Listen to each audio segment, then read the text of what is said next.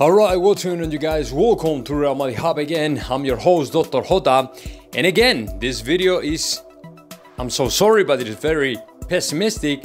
And I have some more bad news regarding to the signings, not only of Kylian Mbappe, because as you know, over the last 2-3 days, I've been talking about the possibility for Real Madrid to, in the case we are unable to sign Kylian Mbappe, we might go ahead and try to sign Erling Haaland. Well, that is something that might not happen either, because according to Deportes 4, FC Barcelona will try to sell Griezmann or Dembele to cash him in and then get that money to sign Erling Haaland or Lautaro Martinez.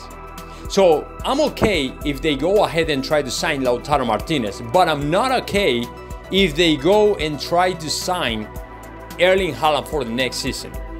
That'd be the worst case scenario for Real Madrid, because what it might happen is that Real Madrid would be unable to sign Kylian Mbappe, but also Erling Haaland. So in that situation, how are you going to believe that Real Madrid will become the competitive team it is supposed to be? How are you going to think that Real Madrid will fight for any single title in Europe when you're seeing how you are running out of Kylian Mbappe and then Erling Haaland?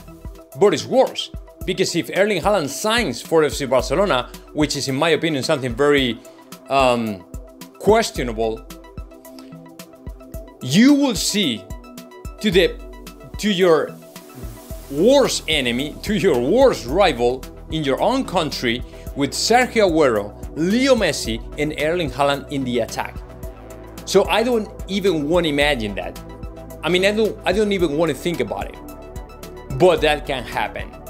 And I wanted to share this with you so you guys be prepared for the worst case scenario, because it can happen. So now let me know your thoughts about that. Just comment in the section below, and of course subscribe my channel Real Madrid Hub.